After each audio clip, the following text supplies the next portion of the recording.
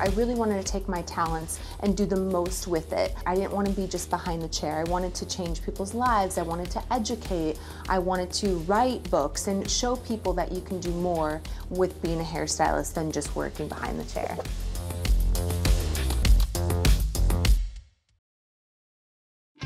You have a lot going on. Like when I look at you, I basically think hair mogul. When you started off being a hairstylist, did you know you wanted to get into this aspect of, reaching out to people on a larger level? Well, I actually started a hair blog, so theconfessionsofahairstylist.com, and then I started doing these easy hair tutorials, and originally it was just for my clients. That was about 4.5 years ago. From there, the next avenue, I saw that YouTube was trending, so I started doing YouTube tutorials. Then Instagram, I wanted to push traffic to my YouTube and my hair blogs. And then after that, the books and my educational courses. You have to keep on grinding. It's not overnight success whatsoever. I mean, it takes a long time. You have to be consistent and really get out there. You actually told me that braids was something that was like difficult for you. Oh my God, I sucked at braids. I hated braids. Because of my blog and YouTube, people were asking for braided tutorials, and so I had to really force myself into learning how to braid. I got a mannequin head and I just started braiding, and then from there I just kept on practicing, and now it's a newfound love. And that's why I'm so passionate about educating about braids, because it was one of my weaknesses, and anyone can learn how to braid because I've done it myself.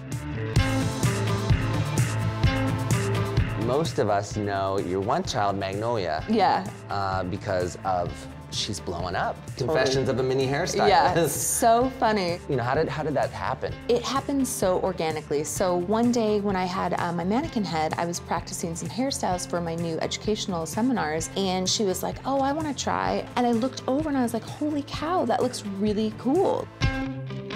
And then I put it on my social media and it completely went viral. Next thing I knew, Ellen was calling, Today's Show was calling. It's crazy to see her take off, and she's 5 years old. So, I mean, she shares the same passion as me, which is really cool as a mother to see. I knew that you did color, but you weren't really sharing that as much with the world as you are now. Well, I think just with the trends, color is so popular right now, and I just wanted to show people that I'm well-rounded, that I actually know how to color. I always like to kind of get out of my comfort zone, so I've been really pushing hard on doing some fun color as well. Well, working with B3 and doing the kind of colors that you do, has it changed the way that you look at things? Well, I feel like it's made a huge difference because it really allows me to push boundaries. If someone wants really light hair, I can do it with confidence, knowing that it's not going to break off or it's not going to be damaged. And my clients love it too, because they love knowing that their hair is going to be on point. A new B3 Demi-Permanent Conditioner. How is that product working for you? How are you liking it in the salon? Oh, I love it. I feel like, it definitely helps me with styling. It really helps smooth the cuticle down, and then I can rough it up if I need to with the texturizer.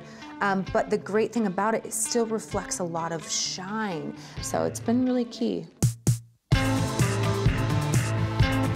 You just have to go for it. Surround yourself with positive role models, positive people. I have been so fortunate. Some of my greatest mentors really nurtured me, and that really helps me out a lot. I think there's a whole new movement in the hair industry right now. The more you share, the more you get back in return. Oh, it's absolutely. And I actually grow and learn as a person. It pushes me to be better. So ultimately, it's doing me a favor.